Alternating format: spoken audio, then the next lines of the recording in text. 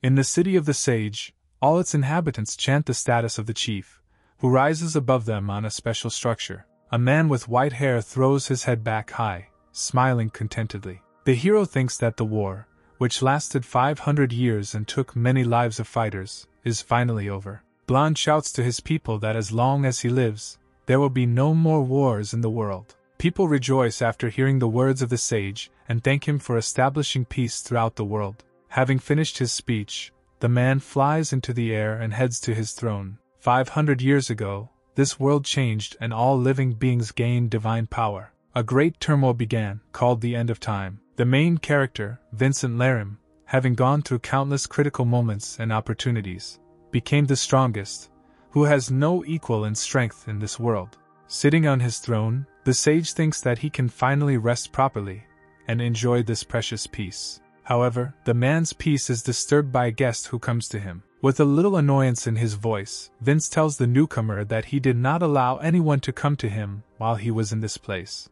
The man with black hair chuckles at the reaction of the blonde man and asks why these rules apply to him, the brother of the sage. Vincent reluctantly opens his gray eyes and tells the black-haired man that he is the naughtiest of all the siblings. The sage's brother holds in his hand a talisman, a secret letter from the head of the Tao sect. When a man hears from which sect the letter came, he immediately remembers Roxanne Bear. The woman is self-satisfied by nature, so she will never ask for anything. Vincent takes the talisman, but does not understand why Roxanne sent him, because they agreed with all the clans to send them only in emergency situations. The sage's brother says goodbye to the fair-haired one, saying that it is time for him to go. Vince looks at the letter carefully and suddenly remembers something humiliating. 15 years ago, the main character practiced the secret of 9 revolutions in one secret cold spring. At that moment, when the sage was on the verge of a critical point of learning, Roxanne Bear suddenly appeared. The girl jumped into the water and landed right in front of Vincent's nose. The black-haired girl was hugged tightly by the man,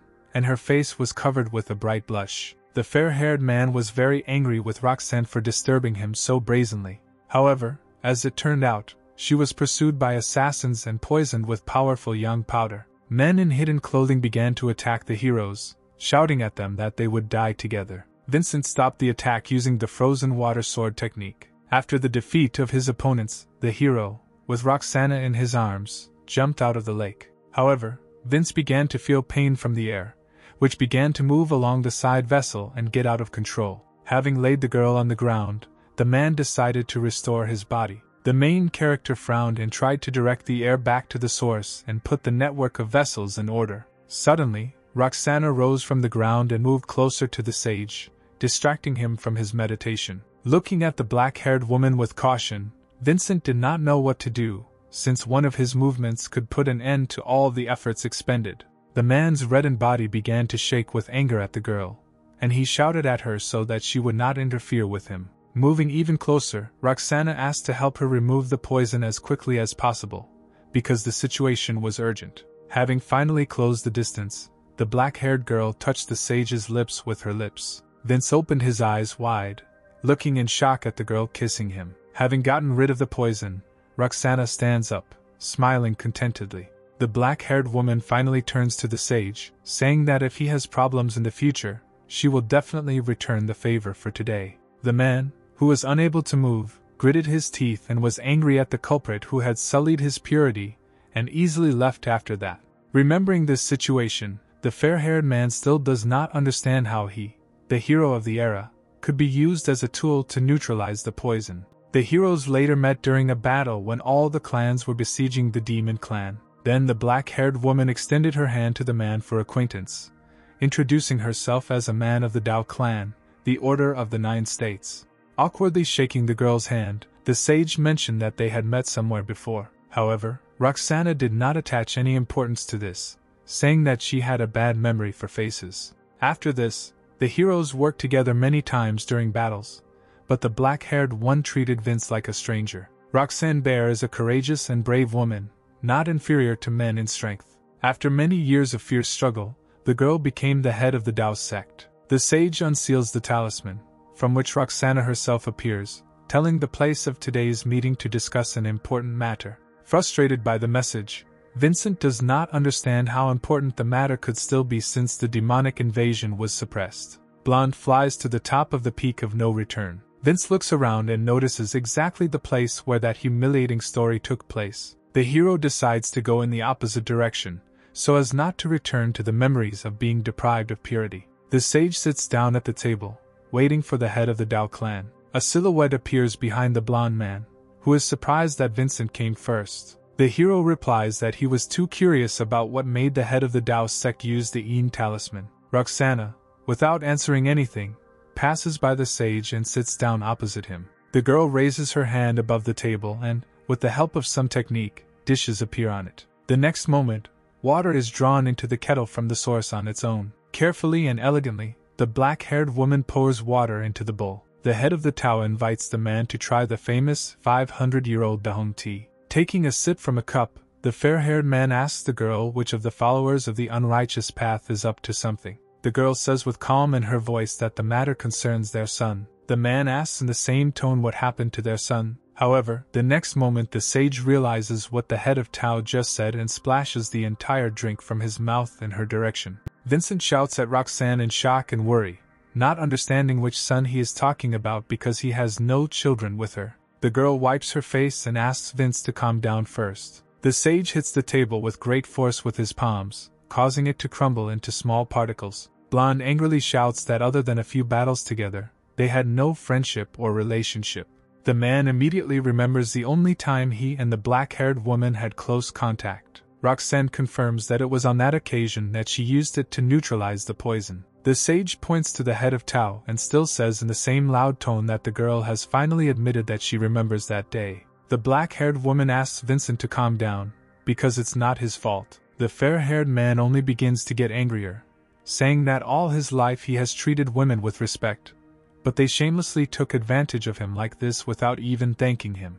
The girl can't stand it, and also yells at him to shut up if she doesn't want the entire Dao sect to find out about everything. Realizing what he has done, the sage looks around cautiously. Roxanne asks the era hero why he is so nervous since he has done nothing wrong. Vince realizes that this is indeed the case and finally sits down, saying that all the blame lies with the head of the Dao sect. The black-haired girl agrees with the words of the sage, and says that all these years she has been responsible for herself. Realizing that Roxana will now tell her why she decided to reveal her secret right now, the fair-haired man stops her. Vincent rubs the bridge of his nose, saying he needs to calm down a little first. The man picks up a teapot and drinks 500-year-old Dahong tea in one gulp. Having drunk enough tea, Vince places the dishes on the table with a loud thud. The fair-haired man with eyes full of confidence looks at the head of the Dao sect. Without hesitation for a second, the sage invites the black-haired woman to marry him. Roxanne's cheeks turn red at the man's words, but she asks him to repeat what he said because she thinks she heard it wrong. Instead of answering, Vince uses force to lift the log into the air. The blonde then clenches his fist, causing the tree to shrink. As a result, a wedding ring is formed from a log heated to sparks. Vincent says that although they do not have love, having a child obliges them to get married. However, the girl pushes the floating ring away from her. Finally blushing, the head of the Dao sect says that she has no intention of marrying the fair-haired man. Vince is angry at the black-haired woman's refusal, because he doesn't understand why she told him that they have a son together. Roxana hesitates over the answer and cannot say anything. Gathering his courage, the leader approaches the blonde man to say something. Awkwardly tucking her hair behind her ear, the girl embarrassedly whispers something to the sage. What he heard hits Vincent hard, and he suddenly turns to the mother of his child. The space between the characters shrinks sharply, and they find themselves very close to each other. However, just as quickly as they approached each other,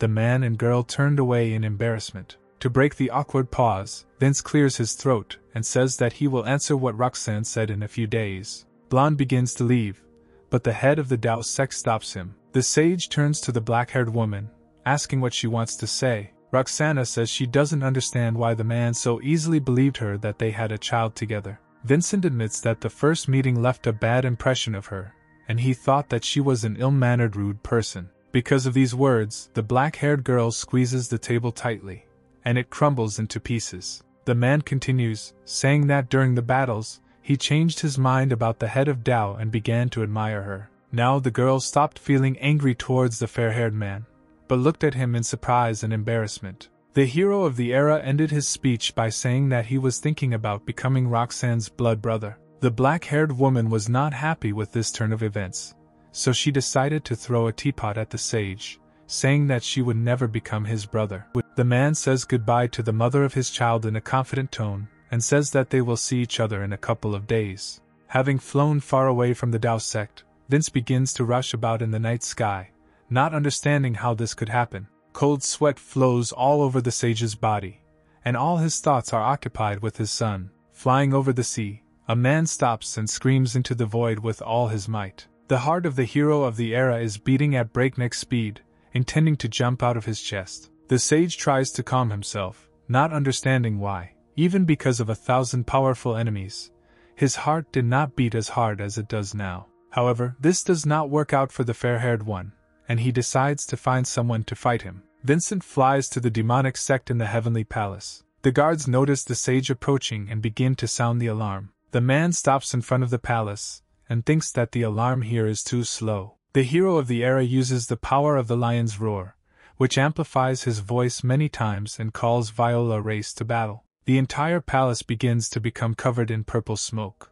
The stranger breaks through this fog and flies straight to the main character. Sparks are seen in the sky due to two powerful opponents colliding. Blonde says that the girl has developed her skills well, because there are few people in the world who can force him to use at least 20% of his body. Viola asks why the sage suddenly came here. Vincent says that he wants to fight to calm his irritation. The girl doesn't ask anything else and happily says to attack her. The residents of the palace, with fear in their voices, wonder why the fair-haired man could come here and whether he will attack them again. People whisper and tell each other to pray that the hero of the era doesn't get angry with them, since he could destroy this place to the ground. After a small battle, the heroes sit on the roof of one of the buildings and drink together. Viola addresses the man as a brother, and says that he takes his anger out on her every time something bothers him. However, Vincent tells the girl that he rarely comes and does not complain that she used to constantly try to capture him. The sage says that in all the heavens,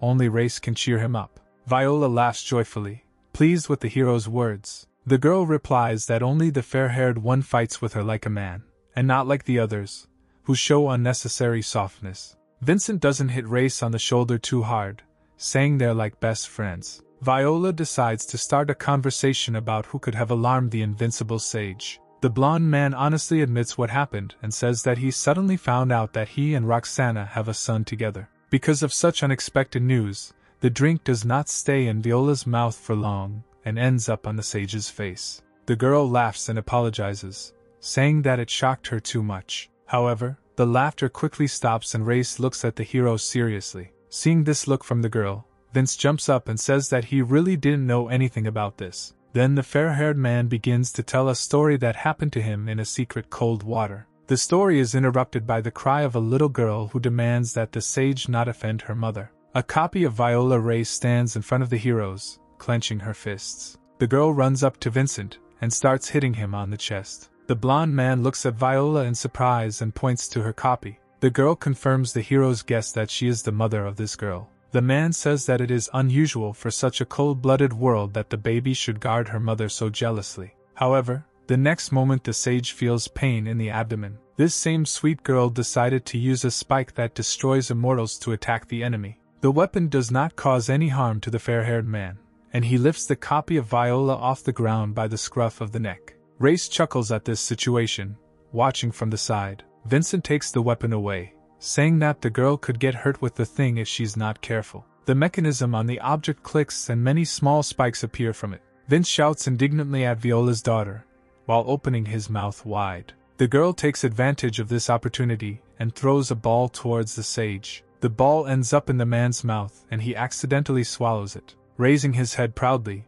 Vincent says that even 100 poisons cannot poison him. However, at the last word, the fair-haired man's face suddenly twisted. The man grabs his throat and shouts inquiringly why his tongue has such strong bitterness, and his throat is still burning. Viola tells the sage that her daughter got this ball from 5 poisonous children, and although it is not very poisonous, it has an unbearably unpleasant taste. Still very sick, Vince says children shouldn't do this kind of stuff. The protagonist finds his salvation from the bitter taste in the jars that he and Viola recently enjoyed. The blonde man opens 2 cans at once and drinks them in one gulp. Having almost finished another jar, the sage exhales with relief, feeling that he has become much better. Vincent yells at Race, asking who the father of this terribly stubborn and disobedient girl is. The sage begins to drink from the can again, and the girl calmly tells him that he himself is the father. The blonde's eyes widen in shock and he nearly chokes on his drink. Vince repeats the same action that Viola did recently,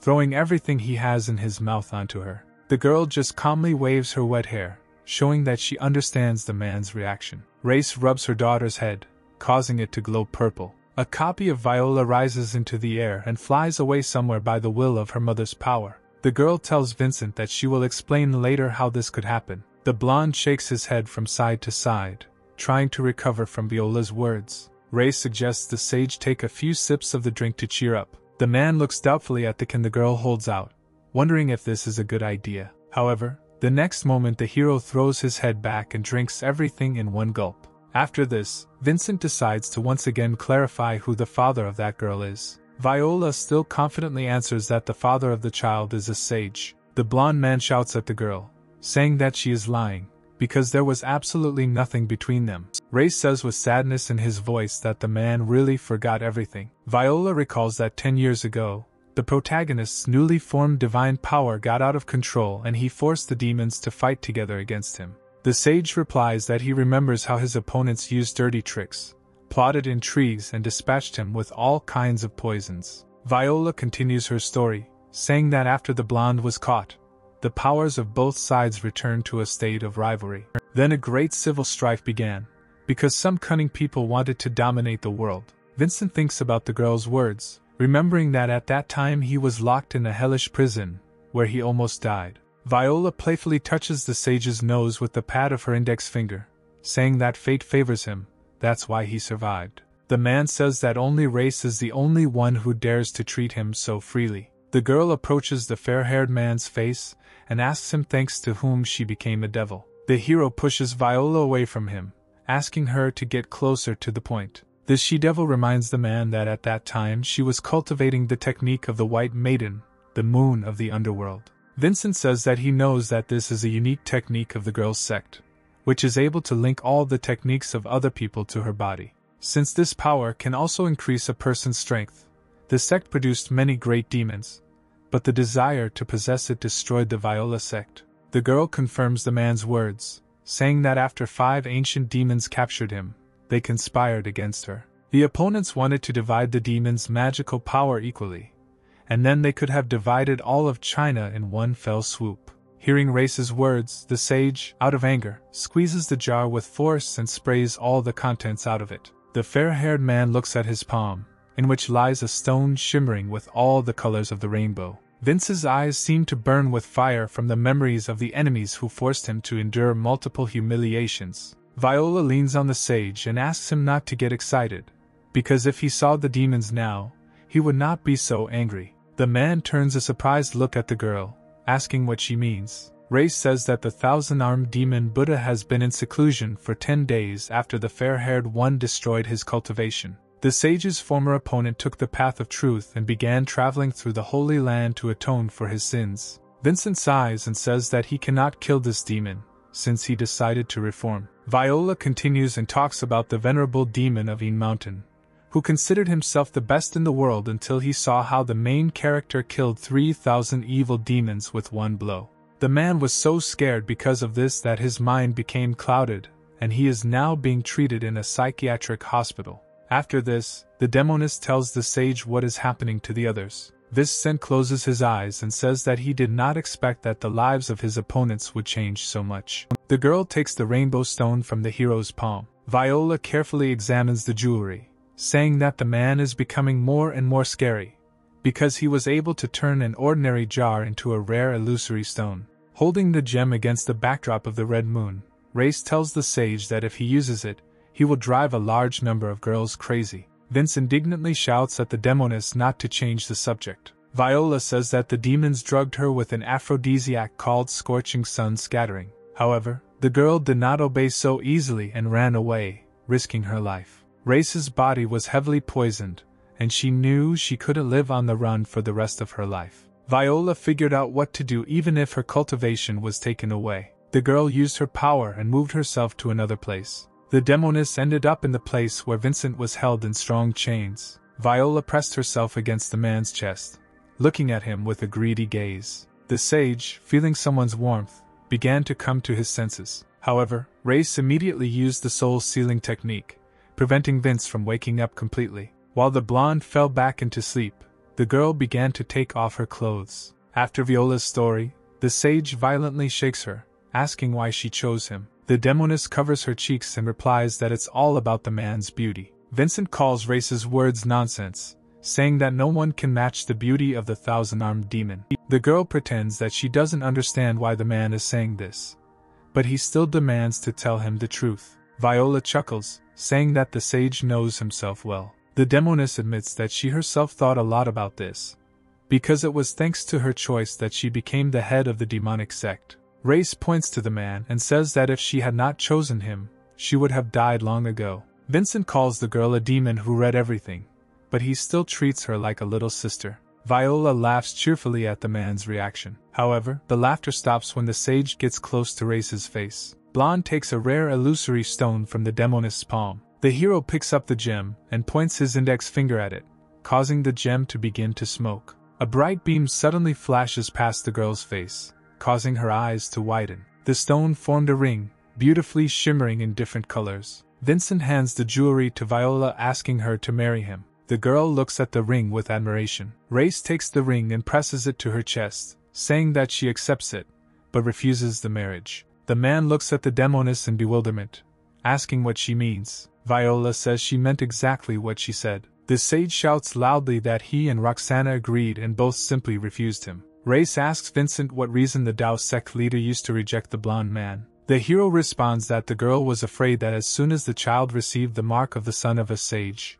he would become a target for the man's enemies. The demoness agrees with Roxanne's thoughts, saying that Vince will face a lot of problems in the future. Although the fair-haired man is the most powerful person in the world, many with strong techniques are eager to take his place. The great Roxasas rule in the west, Moni in the south, and Hamli in the north. The east is controlled by the Heavenly Kingdom, which controls the countries of the Eastern Sea, and they all want Vincent's death. Viola says that many difficult battles await the man ahead, so children will become his weakness. The fair-haired one clarifies whether the child will be safe here, where all the enemies who betrayed the true path are hiding. The demoness reassures Vince, saying that he does not need to worry about this, because her daughter is called Evil Fate for a reason. The hero sits down with the girl and asks her if she shouldn't worry about her daughter's future. Viola asks the blonde why he doesn't worry about her since she used to be a witch who devastated the world. The sage tries to answer the demoness, but she covers his mouth.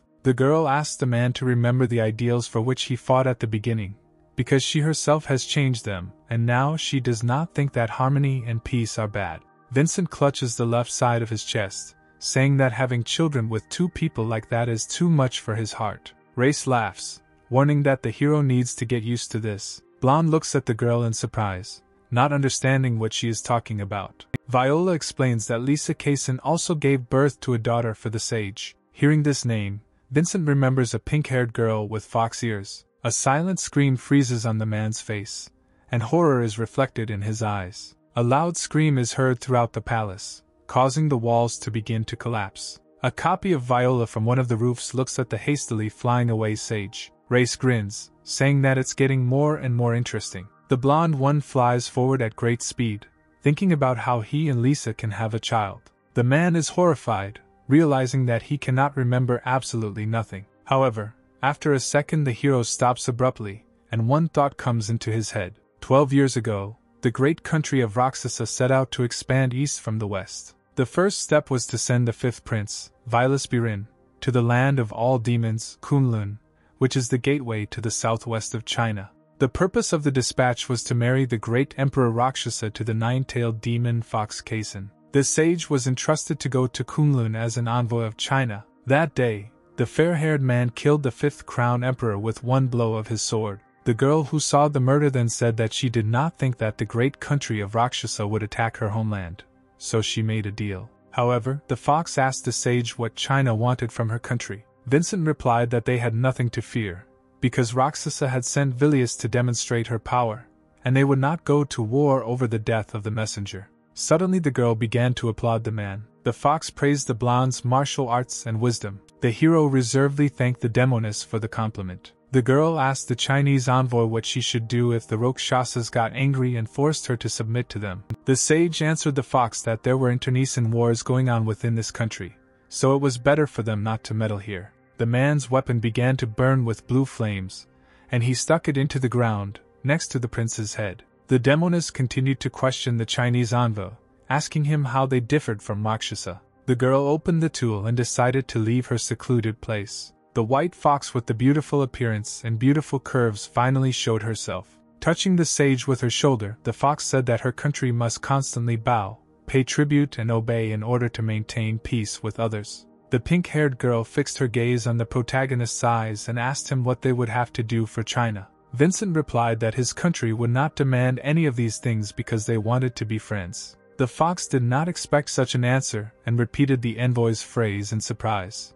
The man explains that they want to help each other in trouble, coexist peacefully and be equal. The fox burst into loud laughter at the blonde's words, clutching his stomach. Vince, not understanding the reason for this reaction, asks the pink-haired girl about it. The girl asks to give her time to catch her breath and comprehend all this. After some time, the fox calms down and exhales with relief. Kaysen looks at the sage carefully with burning bright red eyes, saying that he wants to ask for advice. The blonde's mind becomes clouded and his pupils turn purple. Soaring in the starry sky, the man remembers that the next day after meeting the fox he returned, but does not remember what happened before his return. Ruffling his hair, Vincent thinks that guessing and reasoning is not his strong country, and he solves all issues with action. The hero is horrified by the thought that after a 10-year life-and-death struggle, the fox was able to find a way to outwit him. The man imagines how the girl will beg him on her knees to forgive her. The sage laughs evilly, wondering what methods he will use to force the fox to tell the truth.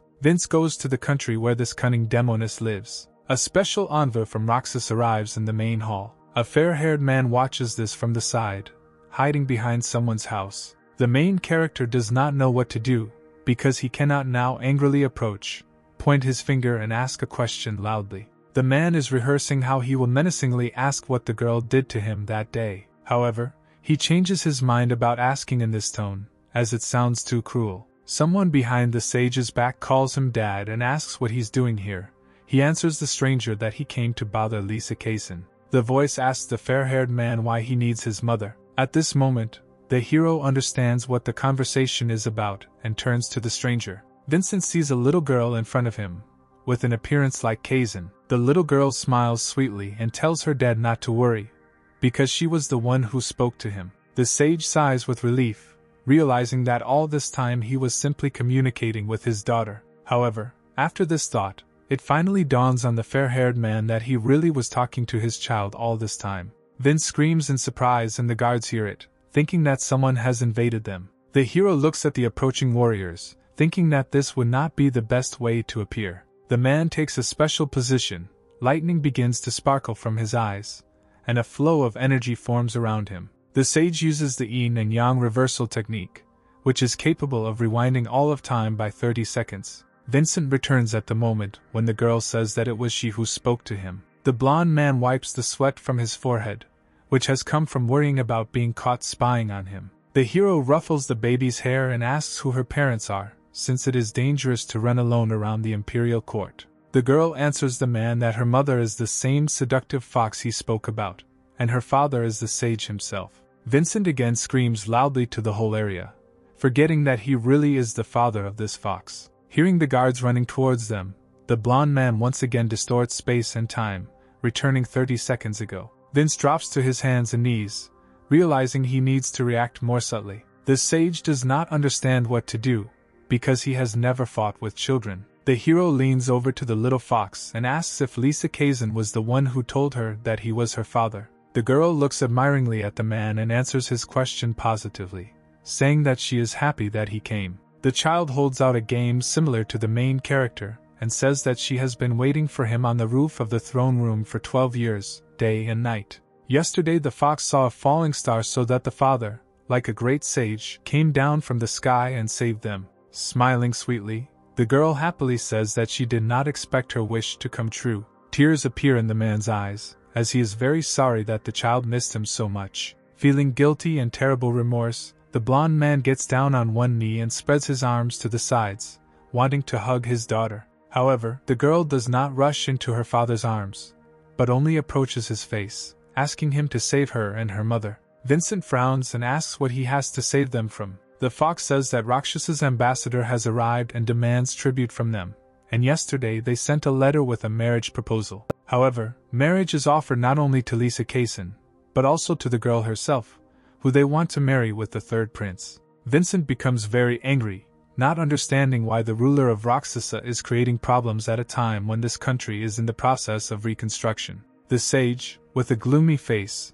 rises sharply and tells his daughter to follow him. The girl asks in surprise where they are going. Vince says he intends to intervene and teach Roxas' henchmen a lesson. The fox happily hugs her father, saying that she can rely on him. The hero lifts the girl in his arms, warning her to hold on tightly to him. In the throne room, the envoy asks the queen to give an answer to the request for marriage with the second prince of Rakshasa. Lisa Kazan says that her child is too young to get married, so she will only discuss this with her when she grows up. The envoy says that they have taken this into account, so it is better for the girl to go to the capital to get a better education, and when she reaches marriageable age, then they will get married. The queen says that she would be uneasy if her only daughter was too far away from her. The man says that they don't have to be separated, since a teacher sent from Rakshasa to educate the princess has already arrived here. Lisa says that they don't have to worry because there are no problems with education in her country. The messenger points to a man in a cloak standing nearby and asks the queen if she has teachers who can compare with their famous teacher, whom King Rakshasa took the trouble to find. The body of the faceless man begins to be enveloped in some kind of black-green fog, and the hall plunges into darkness. The fox looks carefully at the stranger and asks the messenger who it is. The man says that the faceless one is the first disciple of the king's mentor, known as the Dark Lord of Life and Death. The sage Anutis Green takes off his cape. The man opens his bright green eyes and tells the queen that he has never taken on an apprentice, but is willing to take on the princess since she is incredibly talented. The messenger turns to Lisa Kazan, asking if she is now ready to agree to the king's courtesy. The queen asks to give her time, as this is not an easy decision. Behind the arrivals from Rakshas, someone's voice is heard saying that the princess already has a teacher. Vincent with his daughter in his arms walks towards the envase. The fox is greatly surprised by the arrival of the sage. However, after this the girl smiles tenderly, looking at her daughter. The girl rises from her seat and begins to descend, playfully asking who has entered the palace of her great kingdom of Yulan without notice. The fox approaches the sage and welcomes him to his country. Smiling widely, the fox asks the man what brought him here and why he didn't warn about his visit. The envoys of Rakshasa shudder when they hear what the queen called the newcomer. The man turns to Green and asks what they should do now, since no one can defeat the blonde one. Anutis says that the sage is lying to prevent him from taking the princess as his disciple. Hearing the teacher's words, the envoy confidently agrees with them, realizing that they still have a chance to convince the queen of the need for marriage. Lisa asks Vincent if he missed her, which is why he came to secretly visit her. The girl decides to make fun of the fair-haired man by asking him another question, whether he wanted to spy on her taking a bath.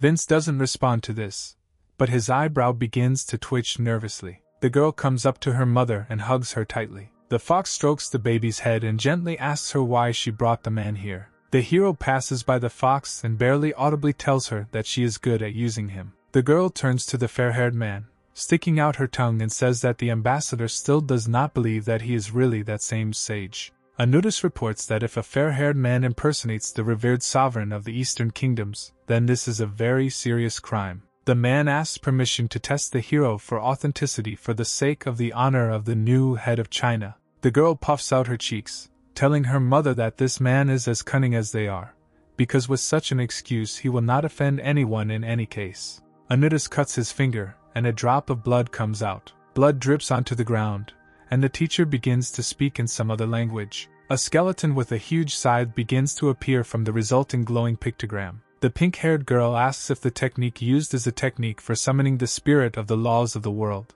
The messenger says that there are only a few great sages in the world who are able to use the power of laws. No technique is effective against the rebel, since he is the reaper of all things. Anutis turns to the sage, asking him to show him his true power. The fox cuddles her stuffed animal, saying that it has suddenly become very cold. Vince puts his hand on the baby's head and the warmth flows through his entire body. Smiling friendly, the man asks the girl if she is feeling better. The fox smiles happily, saying that she is no longer cold. Anutis, watching this scene from the side, grins at their calmness. The man orders his reaper to attack and he goes towards the sage. Vincent frowns at the pathetic, in his opinion, challenge of the spirit, and asks the envoys of Roxas if they have ever heard of the incarnation of the gods. Behind the blond man's back, everything begins to sparkle with a bright golden color. Those arriving from another country look in shock at what the main character was able to summon. The real called incarnation of the divine appears before everyone. The sage says that he himself is God. Golden hands approach the reaper,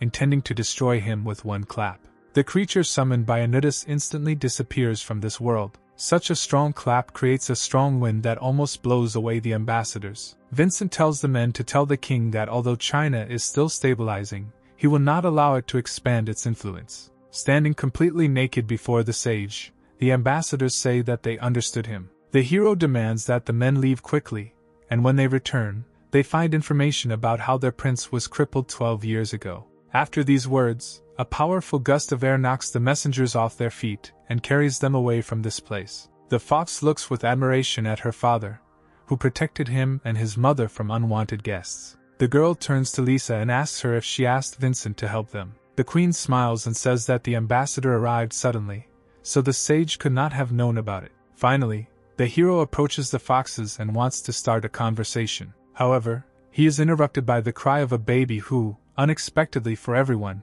began to scream. Vince looks in surprise at his daughter's quick change of mood. The girl laughs and tells her parents that it only now dawned on her that she had finally found her father. Confidently pointing her finger at the man, the little girl asks her mother if he is really her father. The fox bends over to her daughter and says that she is absolutely right. Hearing the cherished words, the sage's daughter begins to happily jump around him. When the girl calms down a little, she comes up to her mother and quietly says that her dad, although very naive, is handsome. Vincent indignantly asks what the girls are talking about without enlightening him. The fox tells her daughter that their meeting with the hero was fate. The man got even angrier because the foxes had been pretending all this time that he wasn't there. The girl invites the sage to go with her to her chambers since her dress was cut by the air stream he released. The blonde man awkwardly looks at the girl's outfit, not understanding what he's supposed to do. The fox hugs his hand, leading him along. The girl runs happily after her parents. The heroes arrive in the peace of the imperial palace. The sage,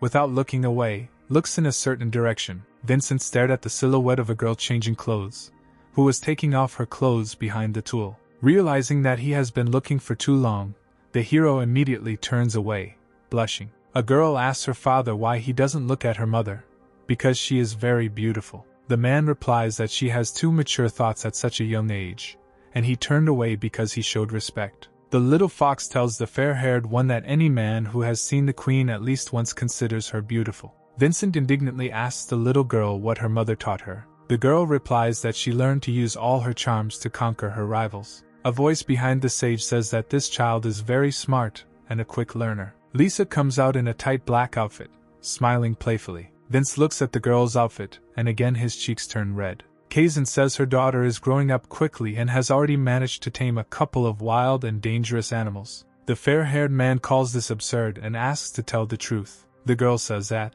having reached a certain age, the baby wanted to find her father, but had to do it without anyone's help. The sage's face darkens because he does not understand why it was impossible to tell his daughter that her father was a great man. The fox puts her hand on the child's head, saying what made her find out about everything on her own. The girl confirms the fox's words and says that she went through reference books on foreign affairs of the state, and compiled a list of possible people. After which the little girl checked everyone and there was only one candidate left, who resembled her father. The girl did not expect that the sage would appear on his own and she would finally have the opportunity to ask him for help. The blonde slams his fist into his palm, realizing that his daughter's training involved the use of gaming aspects. The fox says that the little fox is the heir to the throne of her kingdom, and therefore must navigate the environment of great powers. However, Vincent says that the girl may not become a princess, but simply be an ordinary happy child. Hearing the fair-haired man's words, the fox is first surprised and then sighs. The girl says that this world is still not so calm, so they must bear this burden. The hero responds to this that he wants peace not only for one country, but for the whole world. Looking into his daughter's eyes, the man confidently declares that his desire is for his children to live without worries. The girl rejoices, saying that she does not want to become wise, because it is necessary to teach many rules of decency and memorize a large amount of information. The vixen sits down on the bed and tells the fair-haired one that she used to perceive his words as nonsense. However, now the girl is looking forward to the day when the sage's wish comes true. The man looks with satisfaction at the fox lying on the bed. The next moment, it dawns on the hero that he still hasn't found out what he came to this kingdom for. Pointing his finger at the girl, the sage shouts at her, demanding to know what she did to him that day. The girl looks at her mother in surprise, asking if she used that same technique against her father. The pink-haired girl smiles tenderly and says that her baby is very smart. The blonde man asks in bewilderment what kind of technique we are talking about. The girl explains that her kingdom was built by talented and invincible people, and if she herself did not have the techniques to protect her family, she would not have reached such heights. The baby jumps on the bed, saying that she is from a line of nine-tailed foxes who have the ability to use charm and manipulate a person at will only once in a lifetime. The girl turns to her mother, asking her why she chose the fair-haired one, since 10 years ago he was still far from the best masters of that time. The man shouts loudly that he is also interested in why the choice fell on him. The girl replies that this was the only time when someone sincere and brave was able to charm her. The hero first blushes, and then sighs, realizing that such an answer should have been expected. After this, the sage collapses on the floor from powerlessness. The blonde man says in a loud tone that all women are equally too dangerous. The pink-haired girl asks to tell why the man talks not only about her and her daughter, but also about someone else. The girl enthusiastically says that she also wants to hear her father's story. The sage tells the interested foxes what has happened to him over the past couple of days. After the story, the little girl jumps to her feet, asking why mom and dad can't get married if the others refused. The heroes look at each other after hearing the little fox's idea. However, the next moment they simultaneously shake their heads negatively, saying that they cannot do this. The girl is upset and puffs out her cheeks, clarifying why her parents cannot get married. Blonde explains that a marriage between the leaders of two states is tantamount to the joining of a great state with the divine one, which could start a civil war. Cushing strokes her daughter's hair, saying that it is unacceptable to ask the sage to join and stay in the Yulan kingdom. The baby is offended by the queen's words, not understanding why. Because of this, she should be left without a father when she first found him. The girl suddenly jumps up and screams that she hates her parents, after which the little fox quickly runs out of the room. The sage extends his hand forward, asking his daughter to stop, but she does not obey him. Kason grabs the fair-haired man's hand, preventing him from going after the girl. The fox shakes his head, making it clear that this should not be done. Lisa says the baby has to go through this because she was born into a royal family. The queen, unlike her ancestors, was luckier because she was able to independently choose the father of the child. However, the main character does not listen to the pink-haired girl, saying that in such a situation the father should not stand by. The fair-haired one confidently reports that he will definitely come up with something. The girl blushes at his words and asks the man to stay with her a little before leaving. The fox says that her daughter is very happy because of the return of her father, as her tail unconsciously wagged next to him. The sage looks at the wagging tail of the queen herself. I asked her if she is happy. The girl confirms that at the moment she really is experiencing this feeling a little. A little fox sits on the roof of one of the buildings with frozen tears in her eyes. The blonde one joins the girl, landing next to her. However, the little girl, offended, turns her head in the direction opposite to the hero. The sage carefully sits down closer to the fox, but the next moment the girl quickly moves away from her father. Vincent looks at his daughter's tail, which she often swings from side to side. The sage remembers the words of his child's mother that when foxes are happy, they unconsciously begin to wag their tails.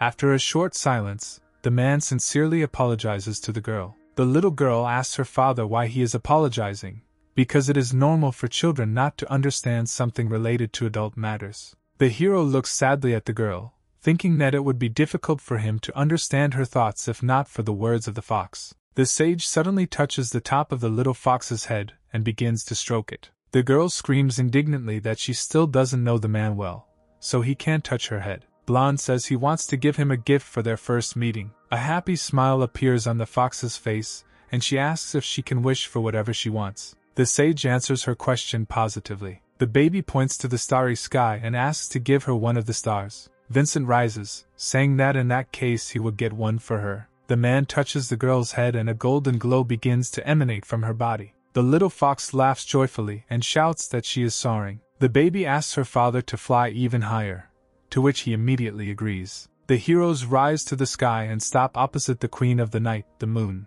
The fox looks at the stars around her with delight, saying that this is the first time she has seen them so close. Vincent asks his daughter to watch him closely as he is about to get one of them. The sage points his hand towards the sky using the technique of moving the stars. One of them begins to sparkle brighter every second, approaching the heroes. However, the star turns out to be a huge flaming meteorite. The citizens of the kingdom look with horror at the approaching danger, thinking that this is their end. The fox looks out of the window of his palace, realizing that the fair-haired one is again plotting something grandiose. The little fox, fearing the cosmic body, covers her eyes, fearing that the star will crash into them. However, the hero calms her down and tells her not to worry. A man flies up to a meteorite and touches it with his palm. The sage uses a special technique to destroy the shell of the star. A stone appears from a cosmic body with a flame sealed inside it. Vincent gives the star to his daughter, who looks at it with admiration. The blonde one smiles happily because the little girl liked the gift. However, the girl turns away offended,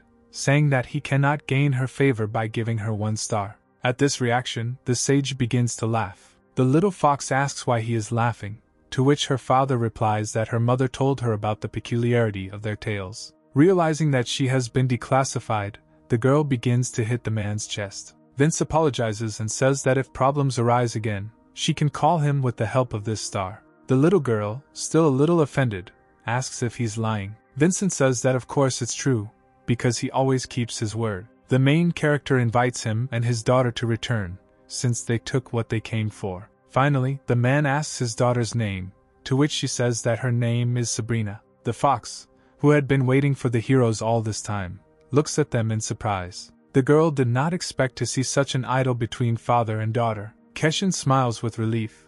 I understand that the fair-haired man kept his promise. Vincent says that it is already late, and it is time for the foxes to die. But he needs to go, since there are important things left in the country. Sabrina waves goodbye to the man, asking him to visit them more often. At the request, the sage extends his little finger, and he and his daughter take an oath to each other. The little girl says that for the promise to count, the fair-haired one must also swear with his mother. Vincent looks at the girl, unsure if she will want to do this. However, the fox independently extends her little finger to him. The heroes pronounce the words for an oath to keep the promise forever. After this, Vincent flies away from the Yulan kingdom. The man flies with a very happy expression on his face, remembering everything that happened that day. Having come to his senses, the sage realizes that he was too immersed in himself. Blonde is horrified as his heart is once again in turmoil. The hero takes a deep breath and several pillars of water rise towards him from the ocean. Having gained energy and restored the circulation of the heart, Vince exhales. Since the fair-haired man became a father for the first time, due to the unusual warmth, he was filled with experiences that he had not experienced before. Thanks to this, he was able to develop a new outstanding technique, the absorption and eruption of heaven and earth. Vincent reflects on the fact that in a short period of time he had children from 3 absolutely impossible women. The sage decides to find Ethan fair and consult with him, because he is called an incomparable advisor. Vince arrives at the House of Heavenly Chess. The man takes a step towards the building, but immediately stops. Blonde wonders what he should tell Ethan. The thoughts are interrupted by the door, which opens on its own, inviting the hero inside. Ethan, sitting on the floor, asks the blonde man why he doesn't break in on him as usual. Vince feels awkward about the way he approached the man earlier. The sage is surprised that he caught the advisor cooking. Ethan invites Vincent to the table, offering him some of his cooking. The man puts food in his mouth and tells Fair that he is probably the only one in the world who thought of cooking on a Moro chessboard. Ethan says that he has done all the calculations for China and now his board is only intended for him to drink, eat, and play on it for his own pleasure. Since ancient times, strategists have been inventive and resourceful. But Ethan Fair made a huge breakthrough in the field of calculus. The man invented the great art of calculus, the name of which is the celestial mechanism. Man calculates yin, God yang, and before Ethan's calculations all conspiracies and intrigues were defenseless. However, after a while, the man reached his limit and exhausted the power of his life. At a time when China began to stabilize, So Fair then said that his heavenly calculations were over and now everything depended on the sage. Pouring the drink into the cup, the strategist asks the fair-haired man why he was looking for it. Vince hesitates and does not dare to start a conversation about what happened. Ethan decides to start by asking if he has a friend who is having problems. The hero happily knocks on the table, confirming Fair's words. The strategist then asks if his friend is in love and if he suddenly has a child. The blonde boy happily palms again and answers Ethan's questions positively. However, it dawns on the man that the strategist could not know all this, so he asks him whether he has entered the realm of calculations. Fair says that this is not the case and asks to tell him more about his friend. The sage sighs and begins the story, but on his own behalf. The fair-haired man stops short and continues the story from his friend's perspective. Vincent says that the guy was always too busy with work and did not communicate with the opposite sex, but suddenly found out that he had children from 3 women. The hero grabs the cup and drinks the contents in one gulp. The man makes a loud noise and puts the bowl on the table and says that his friend asked him for advice. But Vince is also a bachelor, so he doesn't know what to do. Ethan eats the food he has prepared with great appetite and asks the sage to continue his story, which looks like a melodrama. Vince is embarrassed by what Fair called his current life and says there is nothing he can do to help his friend. The man says that he came to the strategist because he had to do everything in his power to help the guy. Ethan stretches, grinning that even though the world is not being destroyed and people's lives are not in danger, the sage is still worried. The hero is annoyed by such words, so he grabs him by the clothes, saying that if something happened to him, he would also worry. Fair agrees with the man and asks him to let him go, as he has a weak heart. The blonde man sits back down in his seat and asks him to quickly give him some advice. The strategist sits motionless for a couple of seconds, as if thinking about what to say to the hero. However, the next moment, Ethan bursts out laughing throughout the entire hut, unable to stop. Still chuckling, the man says he can't pretend anymore. Vincent raises his fist threateningly, saying that with such a reaction he is asking for a beating. Fair calms down and asks the sage if he remembers that 15 years ago the strategist made 50 astronomical calculations for the only time in his life. The hero nods positively and clarifies why the man decided to talk about this.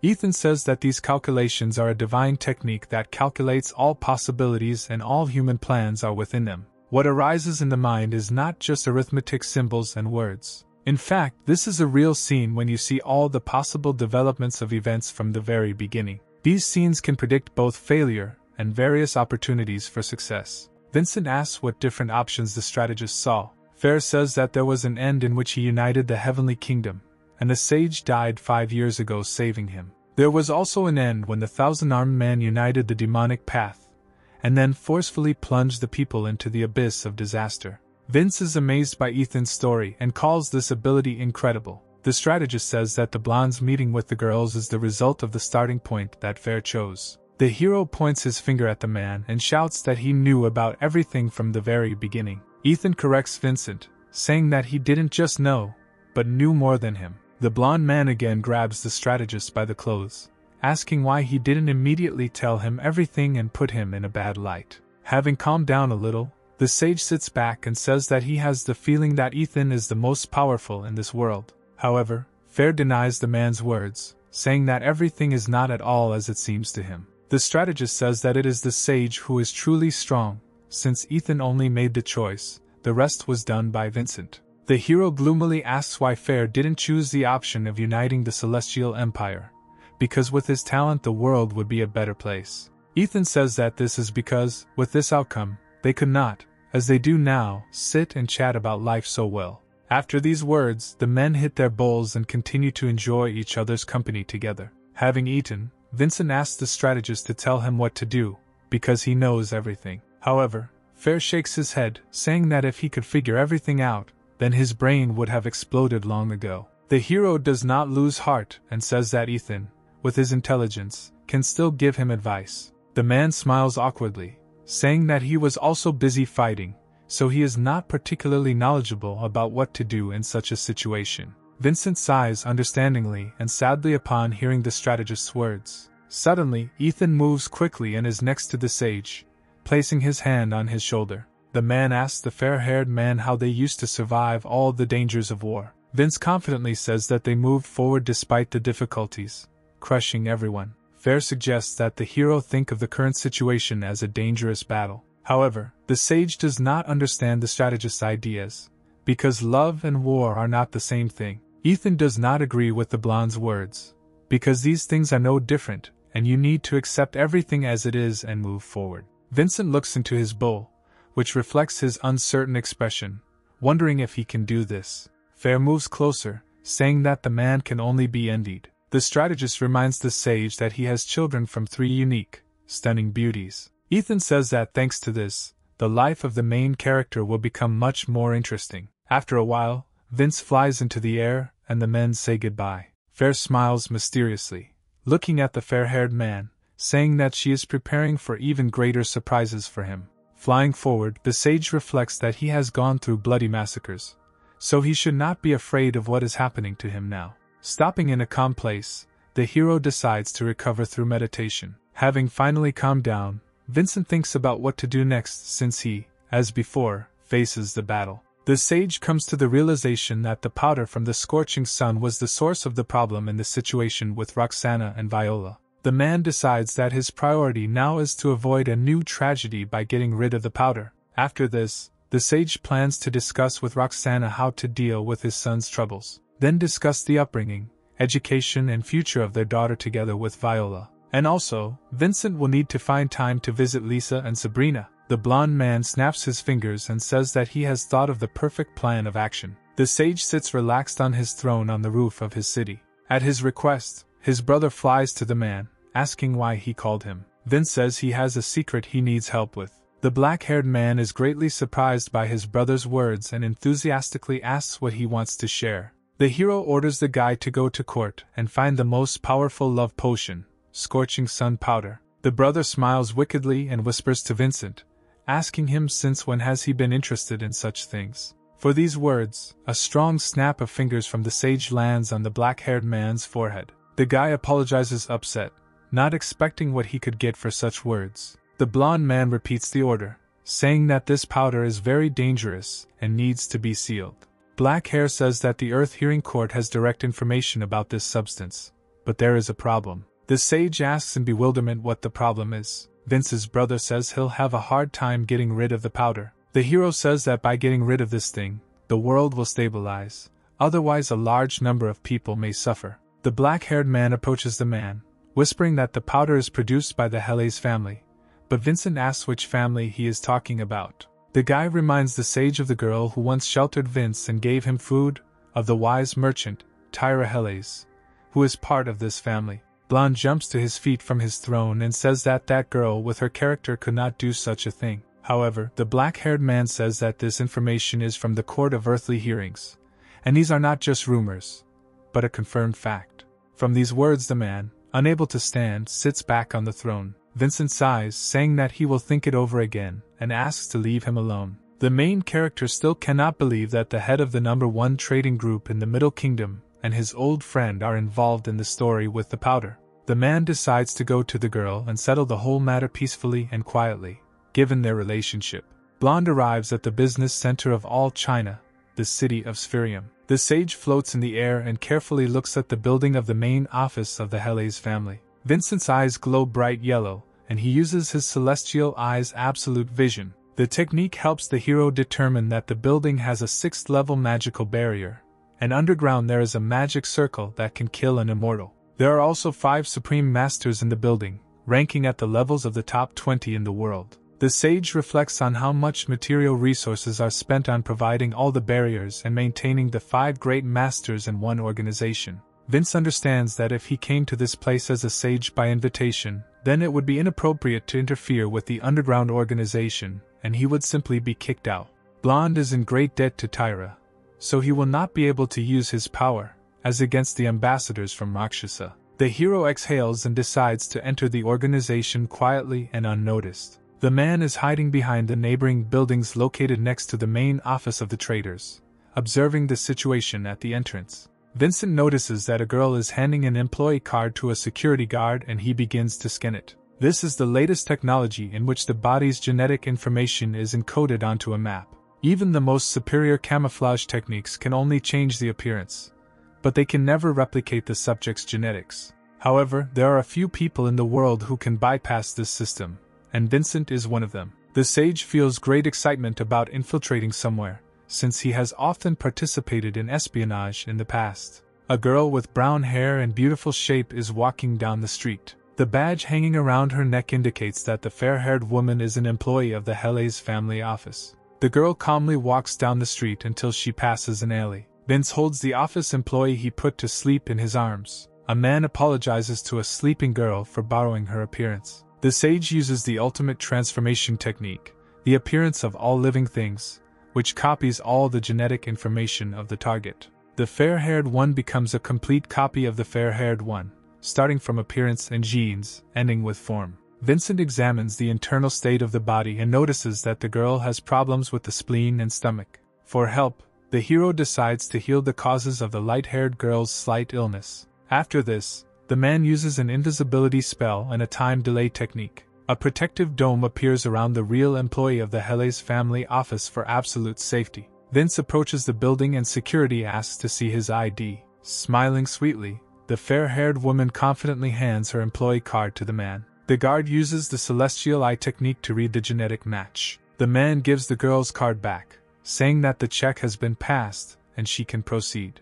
Vincent smiles friendly again, thinking to himself that the first level has been completed. Going inside, the sage looks around and notices a man sitting on the floor in the lotus position. From such a sight, the main character cannot contain his laughter. The man in the guise of a girl cannot believe that he met Mr. Mandatory Abstinence in this building. While practicing the golden technique, the monk lost his way and was unable to control his desires, becoming despised by this world. However, the man was able to acquire a unique astral energy, which is the cultivation of the devilish path in Buddhism. Once upon a time, the fair-haired man fought with a man, but could not destroy him, but only subdue him, and in the end they became brothers. Vincent thinks that he and the monk have not seen each other for a long time, and he is also very surprised that a man is watching the entrance to this office. The girl heads towards the elevator, thinking that it will be very simple. The elevator arrives at their floor, and the men standing in front of the employee enter it. The sage follows those who have entered, but his path is blocked by the hand of a monk sitting on the floor. The bald man approaches the hero's face, looking at him carefully. Vincent is tensed by the monk's gaze, and he begins to think that he has screwed up something and has been declassified. The man tells the girl that she broke her promise and did not come to the hotel, where he waited for her all night. The monk's face fills with tears and crying. He says that he carefully planned a date for the fair-haired woman. The sage breaks out in a sweat as he did not expect the two to be lovers. The monk grabs the girl by the hands and presses her to him. The man purses his lips and tells the fair-haired woman to compensate him for his feelings and disappointed expectations. Vincent moves his bald head away in horror and tries to break free from the death grip. The monk says that he will not let the girl go until she gives a reason and screams at the top of her voice. The sage in his heart is glad that he knows how to deal with this guy. Otherwise he would be in serious trouble. Vince swings and hits the monk in the face. The hero chose a tactic in which he first gives a hard slap in the face, and then throws a question at him. The fair-haired woman approaches the man and asks him if he himself can figure out the reason for her absence from the hotel. The monk falls to his knees and bows deeply to the girl, apologizing and promising to think about his behavior. Vincent pushes his hair back, telling the man to think it over or he might not look for her, after which the sage enters the elevator, and it slams shut right in front of the monk's nose. The hero sighs with relief, as he was on the verge of exposure. Vince notices that the elevator changes every 20 floors to prevent intruders on the top floor. The girl looks around, trying to figure out who the doorman on this floor might be. Near the elevator, the main character notices an elderly man sitting on a chair. Suddenly the doorman opens his eyes and fixes them on the fair-haired woman. In the man, Vincent recognizes the wise accountant,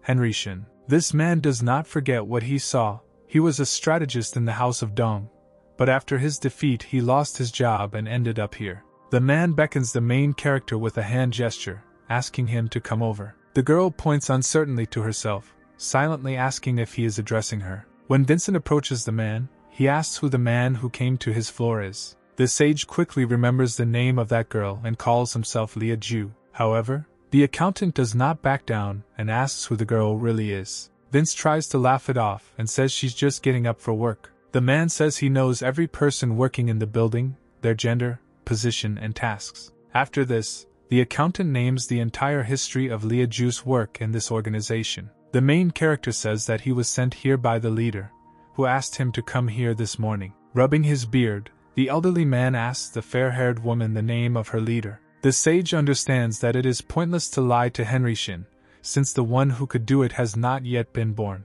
Vince comes to the realization that he can still do something. The man's eyes are filled with a golden haze and he uses the technique of reversing yin and yang. Everyone around freezes and the lobby is filled with silence. The accountant looks around, realizing that absolutely all the employees have become motionless. This technique allows you to control the flow of time and space around you, which is a unique ability of the main character. The elderly man says in disbelief that the same sage is standing in front of him. Vincent sighs, saying that it really is. The accountant rises from his seat to greet the strongest, and is surprised that the hero arrived under cover and without declaring war. The man wonders if the sage came to the head of the Helle's family to discuss important personal matters. Vince says that he enjoys doing business with smart people and asks for help in this. The strategist says that he will be happy to help, since the hero and the Helle's family have a close relationship and he wants to strengthen them. Vincent says this is an action worthy of a wise strategist. The sage wonders if he can rise further in this case. The man says he has no problem with it,